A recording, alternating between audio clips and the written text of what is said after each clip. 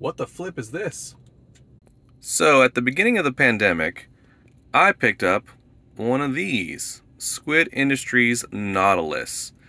It is a balisong trainer. I want to talk a little bit about it today.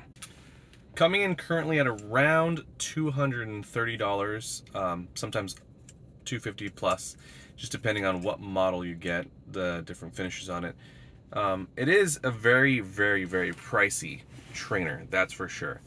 Now, having said that, it is also extremely smooth, extremely well balanced, but it's not for everyone. Not everybody wants to spend $230 plus on a toy. But if you want what I consider to be the Ferrari of balisong trainers, you will go with this one. There's plenty of other cheap options out there if you want to get started in flipping. You can find a bunch on Amazon, but this one is a sure buy.